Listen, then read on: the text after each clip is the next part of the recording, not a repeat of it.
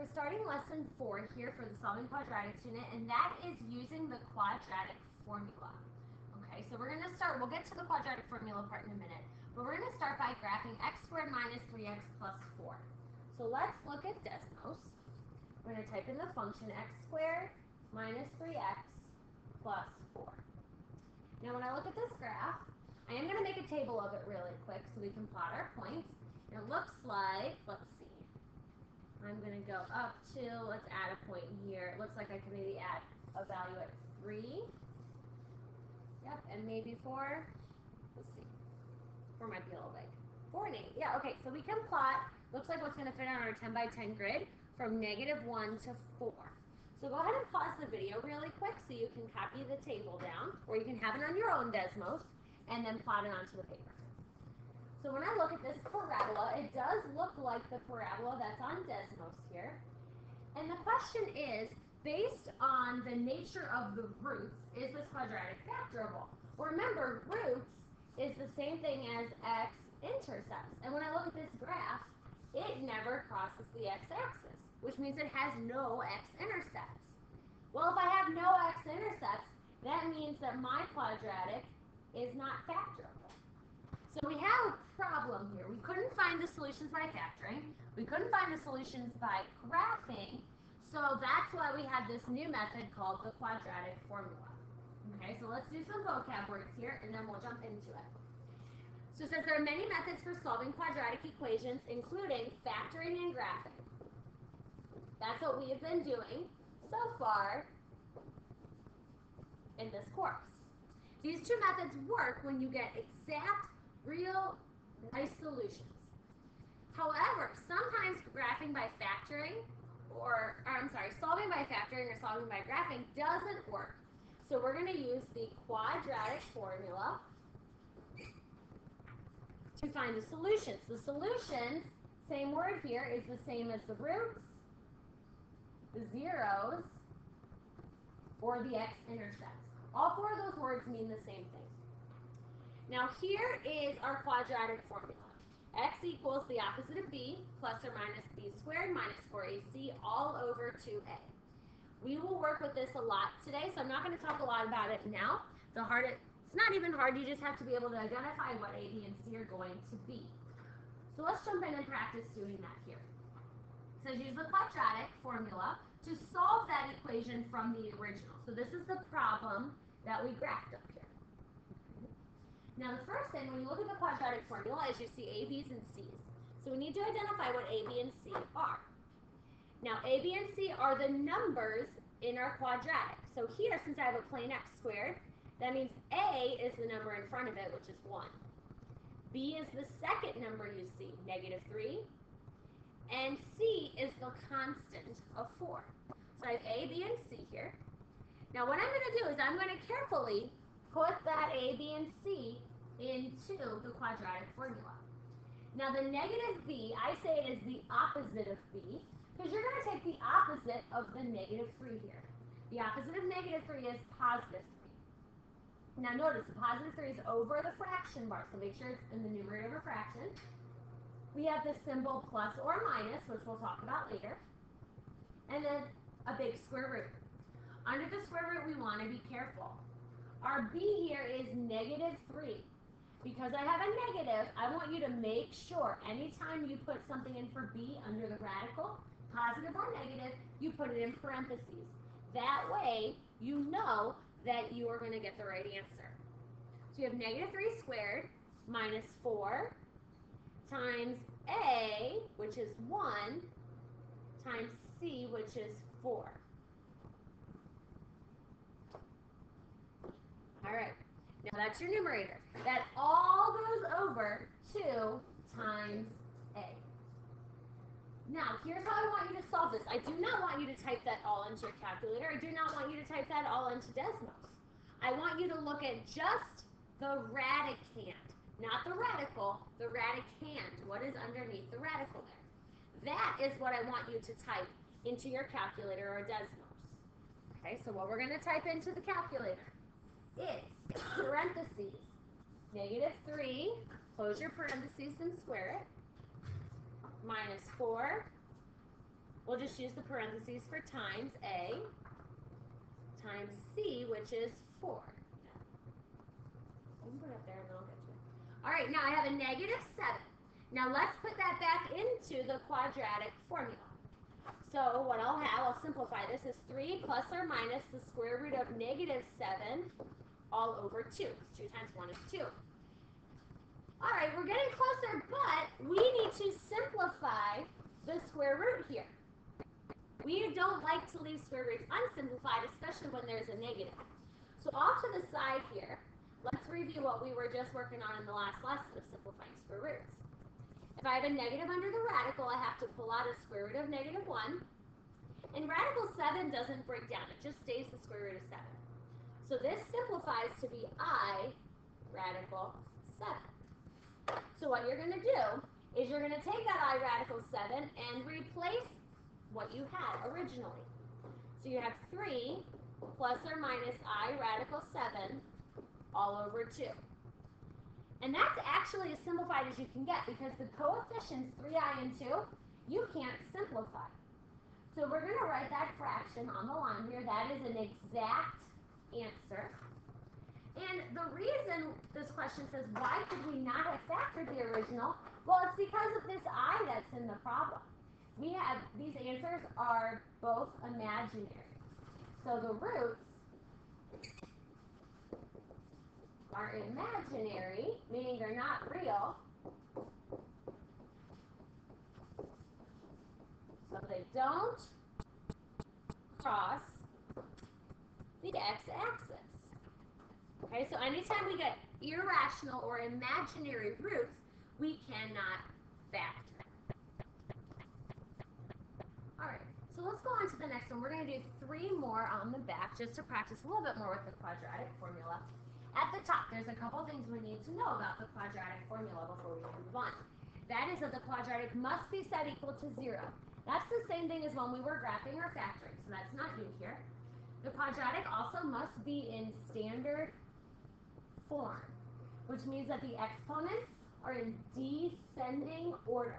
That just means that your polynomial has to be an ax squared plus bx plus c form. So the squared has to come first, then the x, then the constant. So in number 1 here on the examples, we have a quadratic that's set equal to negative 3.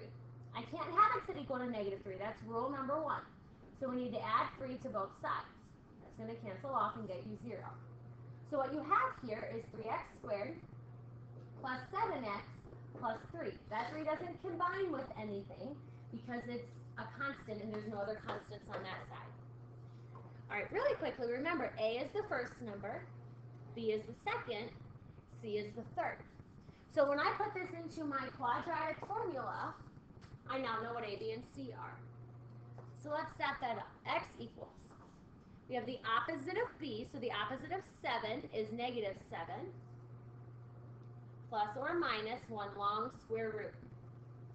Now under your square root, you do B squared, which is 7 squared minus 4 times A times C.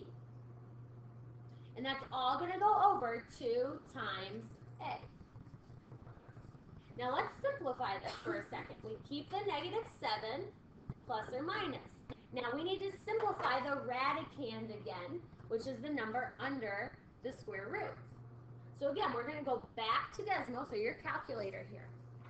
We're going to put that 7,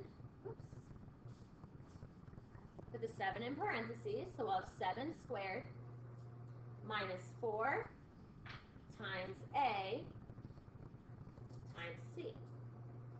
And it tells us that the value under the radical is 13. That's what we're going to put back on our notes here. We'll put a 13 here. And our denominator, 2 times 3 is 6. Now when I look at this, I have to look at the square root of 13. Square root of 13 does not simplify. So this is actually as simplified as your answer can get. That's your exact answer here. Negative 7 plus or minus radical 13 over 6. All right, I'm going to skip the rounded solutions for now. We don't need to worry about that too much. But that's an exact solution. Rounded solution would be if I put that into my calculator and found the decimals. Okay. understand the next part based on the exact solution we have. This number is irrational because there's a square root, which means that this quadratic is not factorable. Okay. Let's look at number 2. 2x squared plus 11x minus 6. There is set equal to 0, so we can go ahead right away and label our a, b, and c, so we can use the quadratic formula. All right, let's set this up. X equals, we take the opposite of b, so the opposite of 11 is negative 11, plus or minus. Now under the radical, we keep the 11 in parentheses and square it, minus 4 times a times c.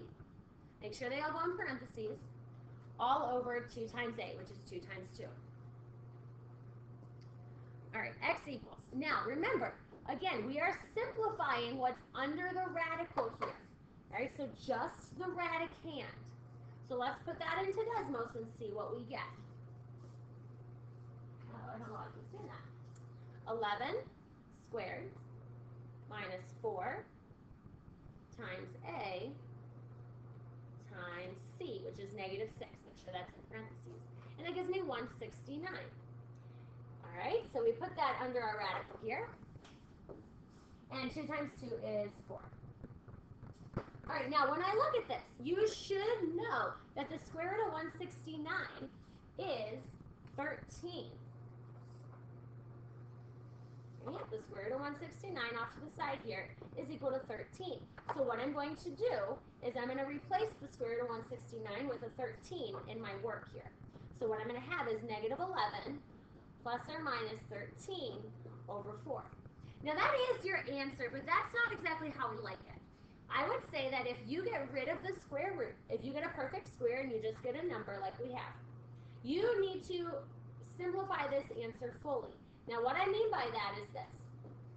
You have a plus or a minus, so you're going to write one fraction here that says negative 11 plus 13 over 4. And then you're going to do another fraction that's negative 11 minus 13 over 4. Now, negative 11 plus 13 is 2, and 2 over 4 is 1/2. So that's one of your exact answers. Negative 11 minus 13 is negative 24. Divided by 4 gives you negative 6. And that's your other exact answer. Because those are exact, I don't have to do the rounded solutions. And they are rational, so yes, this quadratic could be factored if you wanted to. All right, one more problem on the notes here. All right, we are not set equal to 0. So the first thing you need to do is move the 6x to the left and add this 6 constant to the left. So those are going to cancel off and give you an equal 0. So let's rewrite this. 2x squared, 4 minus 6 is negative 2x, and negative 1 plus 6 is plus 5 equals 0. All right, let's label our a, b, and c, and we'll put that into the quadratic formula. So we'll have x equals, we take the opposite of b, which is positive 2, plus or minus.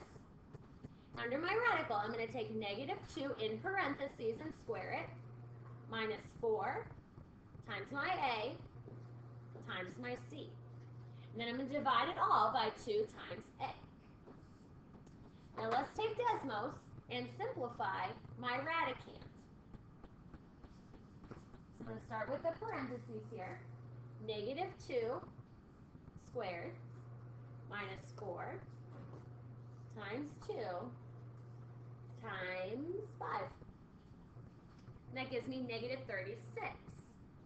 So negative 36 is what's under the radical. So I have 2 plus or minus the square root of negative 36 over 4.